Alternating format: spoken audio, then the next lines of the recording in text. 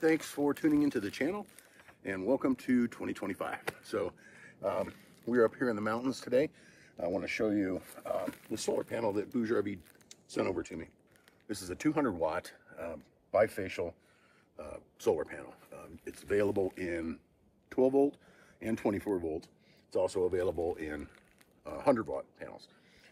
So it has a 16 bus bar design right here, which is different from a regular panel, which would be normally a 9 or a 5 bus bar design, which is going to make it much more efficient.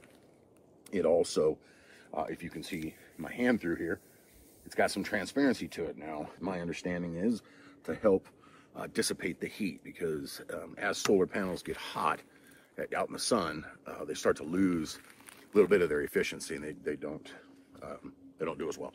So by trying to get rid of some of this heat that these panels are going to collect out there in the sun, it should help keep the efficiency up. It is 50 inches tall and 30 inches wide, and it has cells on both sides, which is the bifacial.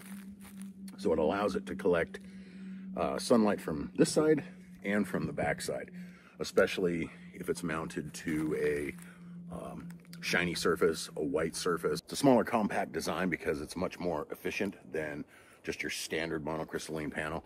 Makes it ideal for the tops of motorhomes. I'm going to see if it'll actually fit on the roof rack of my truck. I think it might be too big, but then it would give me a 200 watt panel up there versus a 100 watt panel. The other part of this panel is it's essentially 2 panels in one. And we're going to talk about this when we get to shading, how important that is. But basically, you've got a 100 watt panel here and a 100 watt panel there. It uses the standard MC4 connector for connecting it. Me personally, this will be used, like I said, either on my truck or on my RV.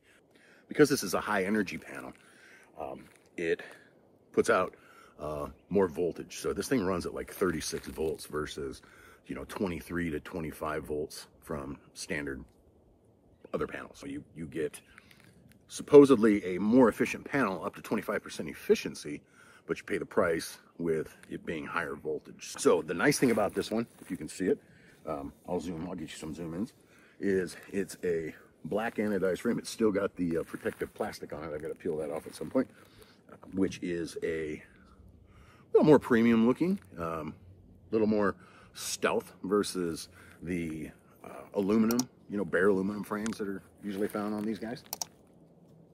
So I think what we'll do is we'll start getting some testing done for you. I had some testing that I did last Saturday, and early in the morning when the sun was offset and I didn't have good sun on the panels, and I'll go ahead and put that in the video right now. And then when we come back from that, we'll jump right into testing these guys. So what I thought we would do is do some off angle. It's completely in the wrong direction for, as you can see, the shadow, for the sun to, to maximize it. But we will plug it in and see what we get for input. Portion of it there is still in the shade. Like I said, it's off to the side, but it does have a white background behind it, which might help with the bifacial. So there we go, came up. And so just even being at that bad angle, we're still grabbing 70 watts, 71. Okay, now we brought out our Renogy standard mono panel. It's at the exact same angle right there. Same amount of shade down at the bottom, but because of the design of these, I bet we have a very degraded power output based on that shadow. We're getting a whopping 5 watts. All right, so we made some changes here. I had to move it away from the tree over here because the tree's now in full shade. We're not going to have too much sun right here either. We'll be moving it over there in a little bit. But I got this pre-positioned. I used the can trick.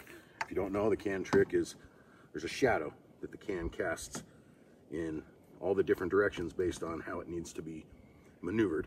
And so I had it perfect, where there was zero shadow, and plugged it in real quick just to see, and the watts weren't there that I thought should be there.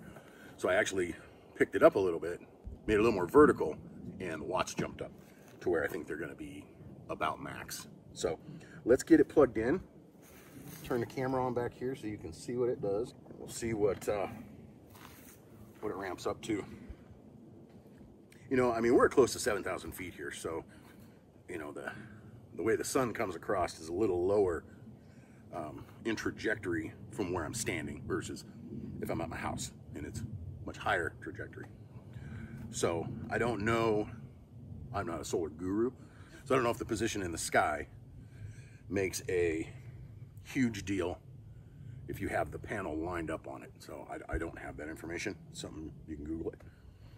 But it's working fine. Here it is. We've ramped up to 165 watts.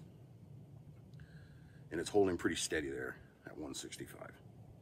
Can't complain. I think last weekend when I was doing some of the earlier testing, it was a hotter day. I was doing it from the house. I think the best I got was like 170 something. So can't say too much about it. But here's the other thing that's pretty cool about this panel is we talked about this being two separate halves. So most panels, which we'll prove here in a minute, if you shade it, even a section of it, you almost kill the panel. There's hardly any juice coming out of it, sometimes none, depending on how much shade. But what we'll do is we'll take this panel right now, because there's two 100 watters. I can shade a big portion here in the middle. The panel resets itself, so it stops making any power, and then it obviously recalibrates itself just to start making power again. And we'll watch it ramp up here. 105, 106 with that much shade.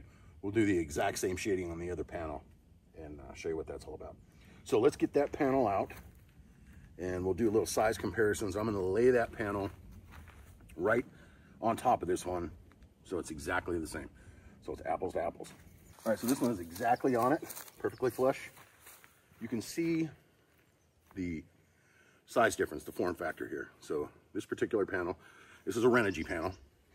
It's, you know, 6, 7 inches taller and maybe 3 inches wider, 2.5, 3 inches wider. The area of the panel on this one is like 1,611 square inches, and the BougeRV one is 1,500 square inches. Get this one plugged in, see what it does.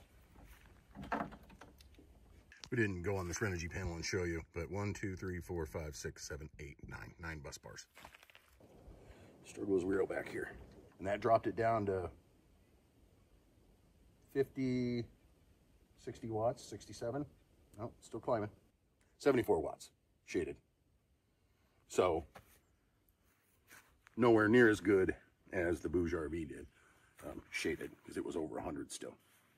So, that just shows you the benefit of having that. Now, if we put this panel against something bright that was reflective or something like that, the Bouge would actually pick up a few more.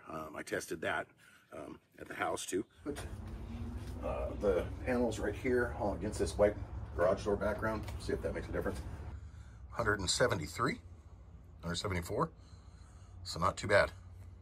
And it does pick up a few more watts, not a ton, you know, it's not life-changing, but it does a pretty good job.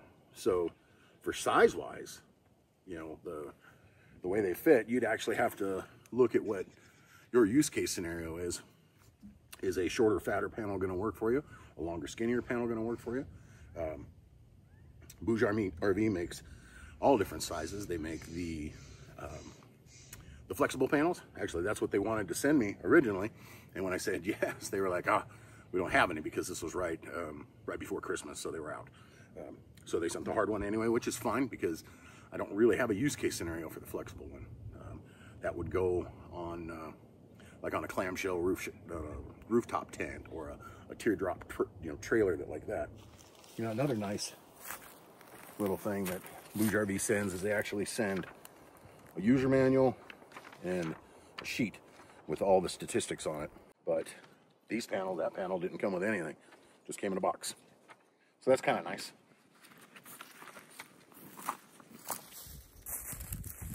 All right, guys, I think that's going to do it for me. Thanks for tuning in again. You know, it's a short video. I mean, you can only talk about a solar panel so much. And I'm not a, you know, solar panel guru. If you want to do that kind of stuff, go watch Hobo Tech or something. He's got all kinds of good stuff with all the little nerdy details that some people love. So, but appreciate you watching. Look forward to an awesome 2025. Got a lot of plans. I think you're going to enjoy them. And we'll catch you guys on the next video.